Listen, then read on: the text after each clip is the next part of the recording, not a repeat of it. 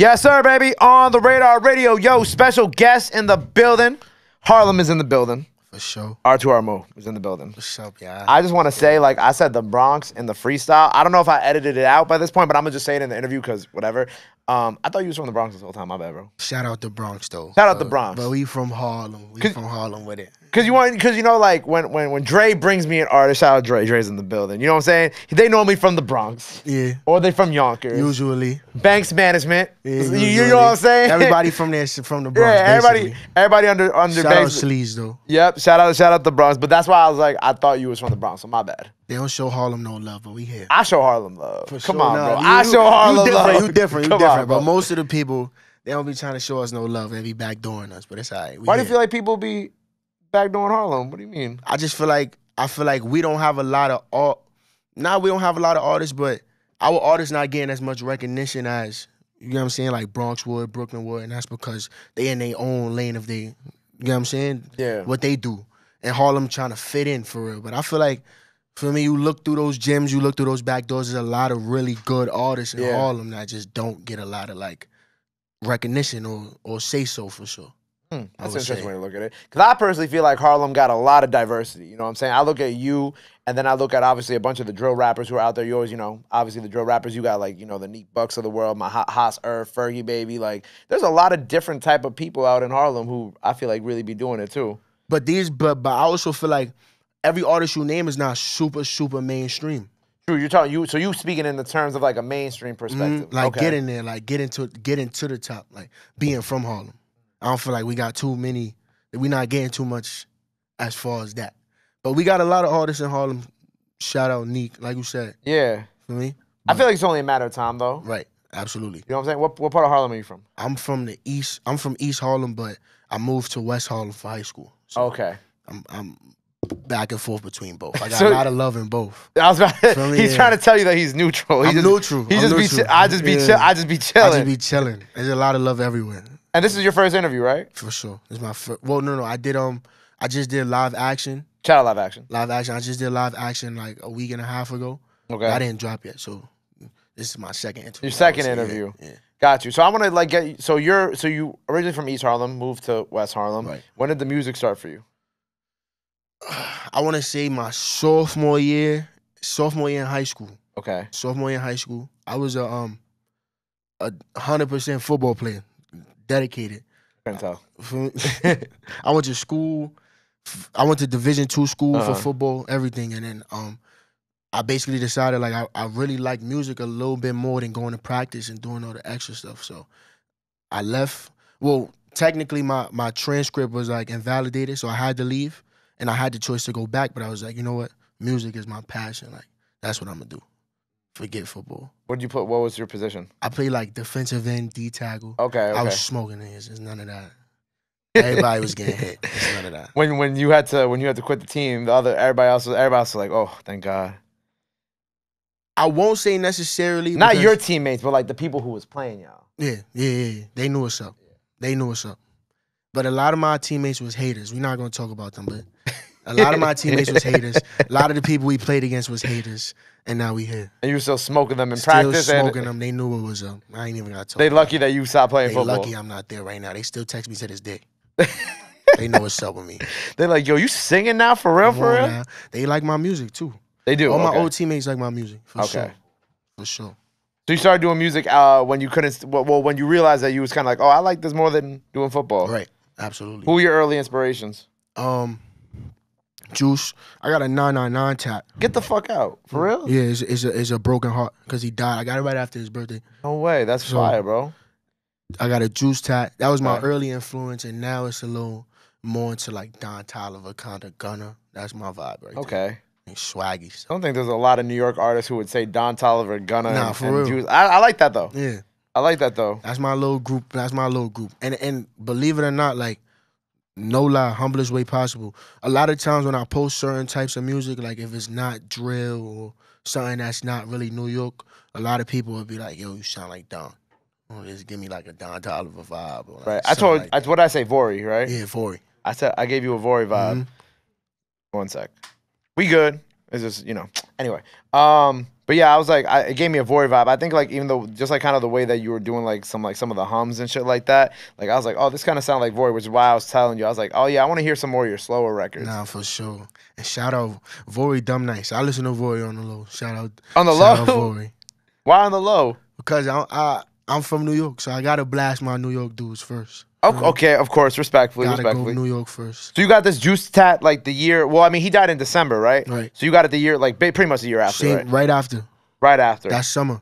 When's his birthday? It's like, December 18th, 17th, somewhere around there. It's right before mine. My birthday, December 19th. Got you. So Juice was like kind of like for you to get him tatted on you. That Juice was like. Nah, it was a lot of. It was a. I'm trying to think. Death Race for Love, the album that I dropped. Yeah. I was going through a little bit. It's an intro song on there called named Empty. Yep. And that song, feel me, it got me through a lot of stuff. And then from there, that point on, I was like, all right, let me tune in. Let me see what else is in there. I'm not gonna lie and act like I've been a fan of Juice WRLD for 5, 6 years, 7 years. I know every unreleased song now. But when that album dropped and I heard the intro song, it got me through a lot of hard times, for me. And from that point on, I'm like, all right, let me tune in. I'm listening. And I'm hearing what he go through and just the way he expressed it in his music. And I'm like, I could try to do the same thing. But this is what I relate to. This is what I want to go through with. Right. Making music that relate to people. Nah, I like that. Death Race for Love is a great album, too. Yeah.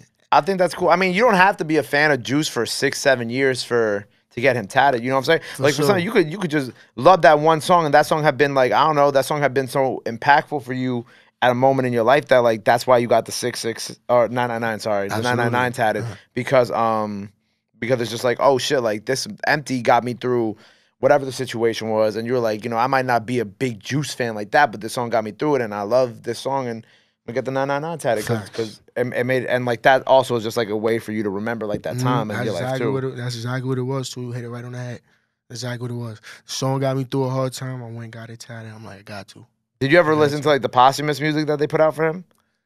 I don't really like it. I don't really like it just based off the fact that like I know the controversy surrounding it. Yeah. And then it's like, you know what I'm saying? Like it's like everybody milking it, like just trying to get money off of it. I don't really like that. Yeah, I haven't really listened to it either. The music is not really like what it's supposed to be, but you know what I'm saying? At least we still get something. Right. I tried listening. He got what, 2 posthumous albums out, right? I feel like the first one was pretty good. Right, the first one I felt like, because you know it's kind of like pop. You know what I'm saying? The first album was like mostly him, but then like the rest is, you know, the other people behind the scenes, and I feel like that album was probably a good part of it was him, but then the rest of it was the other people behind the scenes, and then like this last, I think it was he put out 2 albums. Yeah, then the second one, I don't think I really liked that much. And they say more music's supposed to be coming out too. That's what's like making my head a little fuzzy. Like I feel like the only like if Bibby wasn't the one talking about it, I would be like a little skeptical, but Bibby be the one talking about it. So I don't know how involved Bibby was in the past projects. I'm not gonna pretend like I know, but like if I see Bibby's name like attached to it, I'm like, all right. So it's like Chicago. He was there from obviously we all know Bibby and Juice's relationship. So it's like, I bet like it's this might be actually what we want to hear, not just like you know the label just put it out just to put it out and get some bread off Juice shit like that. 1000%. I'm hoping this next one is something we could really sit down and listen to. Yeah, facts. Rest in peace, Juice, man. Yeah, for sure. I love no, guys, say what you gonna say. Nah, RP Juice, that's it for sure. I saw obviously I seen like your work with TJ Porter too. How did obviously that's a Harlem thing, of course, but how did y'all two meet? So I'm actually born and raised in Wagner. So okay. I'm from Wagner Project. I grew up in East Harlem, 122nd Street. So me and TJ been around each other since we was little. Like we went to high school together. Oh wow, okay. He graduated before me because he was older than me, and then we met back up with music. So it was just like one day we was in the studio. I was with a couple friends, and he had a session right next door, but it was over capacity. So he was like, "Yo, let me slip a couple people in your room." So I'm like, "I bet." I grew up over there anyway. I know these people. Slipped like 2 people in my room. He came to the room and was like, "Yo, you got beats?" Like, yeah, I was just working on something. Boom, played that, and he hopped on it. And then Dre, my manager, we went. We was like, we gotta set this up now. We gotta shoot the video. First real, actual feature that we could get something with. Let's shoot it. Like, let's get it through. That's fire. And then we from over there basically. So it's like it wasn't hard to set it up. We just pulled up on him outside. I was like, yo, let's shoot the video. Now for you already kind of like thinking past like the New York sound. You know what I'm saying? Because I feel like your sound is like, yeah, it's like catered to New York, but I feel like you're like the way you. It's even just telling me who you fuck with. It's like it's a little. You gotta look a little. Yeah. You gotta look kind of past New York at this point too. Also, I really like. I'm not gonna lie.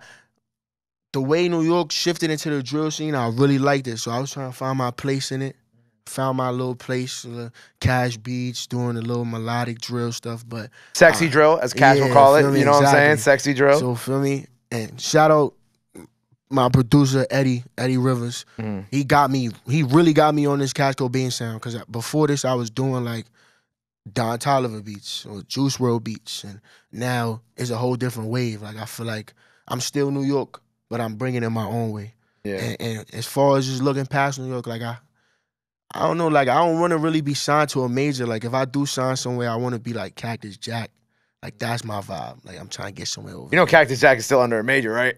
Right, but feel me, you get what I'm trying to say. Let me educate you real quick, my brother. It's like Epic, and then it's Cactus Jack, but then also T.I. has like a what's T.I. shit called?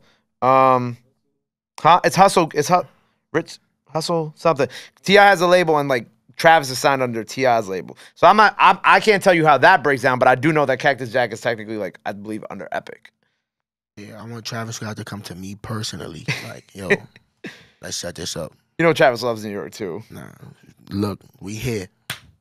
We here. And we from Harlem. You got Sheck West on the label. Harlem, stand up. We here. Let's get it. He said you already have one Harlem artist. You already got one Harlem artist. You might as well come get another one. We here. And I think, like it's important, especially for an artist, obviously the drill sound is what it is, and that's a whole other conversation, but like someone who makes like your type of music, it's like, I see how much further it can go beyond the drill thing. And like, I tell Cash and like Chow Lee this all the time. I'm like, the sound that you guys have, like that's going to evolve and change into something else. It's not just like a drill sound. Like even if you look at kind of like the club beats, you know what I'm saying? Drill evolved into like club. Well, I mean, club beats always been around, right? Because of Jersey Club. But like the sound evolved into them like doing like the club beats drill, and shit like right. that too. Absolutely. And then like I feel like for you, it's like you're doing like these drill samples. Well, not even drill samples, kind of, sort of. And then that's just gonna evolve into something else. Even like the slow music that you've been telling me about. Yeah, word. It's evolving to a different sound. That's what I'm trying to be.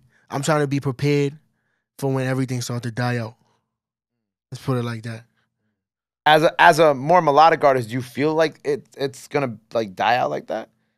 I feel like it'll be around for a couple more years. I feel like it'll be around for a couple more years too, but it'll change. The sound will change. It'll change. It'll evolve eventually, and it'll turn into something else. That's what I want to be prepared for. Let's say that. Yeah, like be prepared for the future. Yeah, exactly. But then also, if you're preparing for that sound to change too, but your sound is completely different from that sound. Right. So I got a head start. I like him. I like him, Dre. I like him. Cause it's like, I don't know. I feel like what with that also too is like the music you make is different. Like, people could argue that the drill sound is like watered down because of X amount of artists and there being too many artists. To some extent, they're right. But at the same time, it's like you kind of looked at it and you were like, oh, I'm gonna not do that. Yeah, I'm gonna try something different. And even like, I'm not gonna lie, bro. I like rage beats, like weird shit. Like I just. You should be doing those things, bro. You should be putting them shits out. I got a bunch of rage songs. I got a bunch of just R&B, just trying shit. Like just in the studio, bored. Fucking, let me try it. You guys start running around with like the underground kids in New York City. In the tri-state. You know what I'm saying? Like you ever heard of Midwest? I know about Midwest. He's locked in with off record. Yeah, shout out Midwest. Freestyle out now. Facts. I'm super locked in with Eli. So, with Eli, okay, yeah. Eli sent me a beat to do for On the Radar, but he sent it too late. Oh damn. So we fucked up. But I feel like in that case, right? I like how this has turned into like me giving you some advice. I feel like you should really connect with like the Tannas, the Midwest, because like I feel like you're already connected to the drill scene, which is great. That's fine. But I feel like the type of music you're trying to make, you gotta like start connecting with like the kid, like the internet kids. Because the internet kids, they the ones running that type of sound right now. You know what I'm saying? In the sense of like rage beats, but also like Juice WRLD extension type beats and shit like that. I feel like that's the lane you hyper pop. Yep. Yeah. I feel like if I feel like that's where your sound and that is where that's gonna go. You got to connect with those guys. That's a fact. You gotta connect with those guys. Let's lock it in. We here. I'm gonna put you on. I'm gonna put you on. For sure. I appreciate my man. Shout out my man. I'm gonna put you on with Wolfface Joy from Staten Island. That's my brother. And I heard about bro. He did the shake it. Yeah, that's hard. He nice. So you kind of already know about like these type of other things. Yeah, or, like, yeah. I'm in tune. Okay. I try to branch out and listen to all different types of music purposely because I want people to reach out to me. Right. So I go check out everything, not just one little scene in New York. You smart. For sure, no. You smart. I gotta reach out with everybody. What are you working on now? So we got a couple singles in the tuck. I got a video shoot scheduled Monday, but I got 2 songs tucked right now.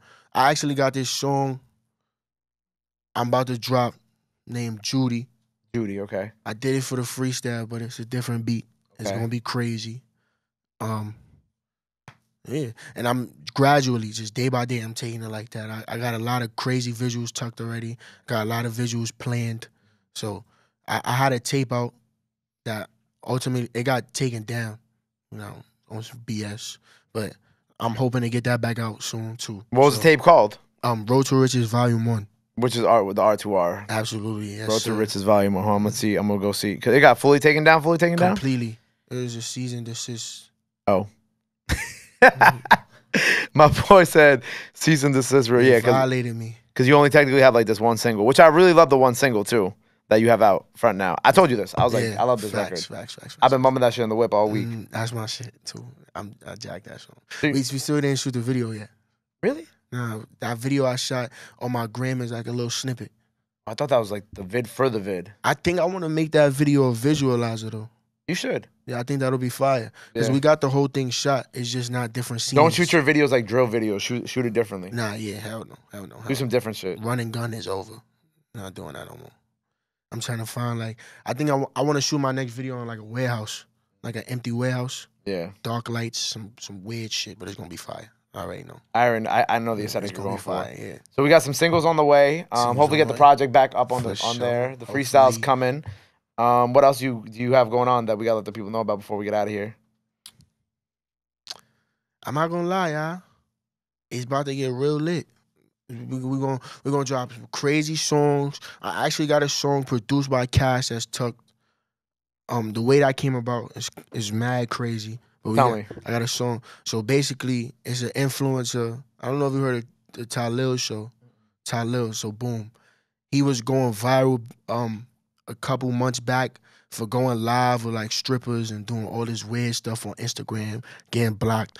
So basically, he became cool with Cash. Yep. He asked Cash for some beats. Cash was thinking he was rapping. So Cash sent him the beats. He was like, yo, we was in the crib all together. He like, yo, you gotta just get on this and I'm gonna send it to him. Just let him hear it. He's like, I bet. We got on it in the studio, sent it back. He played it for Cash, and Cash like, nah, this is hard. Like, who this? R2R mode. All right, boom. We went and shot the video, and now just we hoping to get that out soon, ASAP. Coming soon. That's gonna be a crazy crazy. Story. Yeah, it's gonna be crazy. Have you gotten to meet Cash personally yet? Nah, not personally. Soon though. Soon. After we drop this video, then he'll know. Yeah. Boom. There we go. Well, I'm looking forward to seeing everything you got coming up. You got a good head on your shoulders, so just keep making the music. Stay on the right path. Don't do no dumb shit out here. For sure. Nah, I'm good. Well, before we sign off, let the people know they can follow you at anything else you want to let them know. Now's the time to do it. This camera right here. Yo, it's R2R Mo. Follow me, Instagram. Search me up on YouTube. I got videos out now. Search me up, R2R Mo. We got a lot of new music coming. We about to go crazy and tune into the freestyle. It's about to get lit. There you go. So, R2R Mo. Go check out everything he has out now. Go show him some love. Go show him some support. Love and support is free. Go run up that freestyle. Till next time, it's on the radar, baby. I got love. For sure. Boom.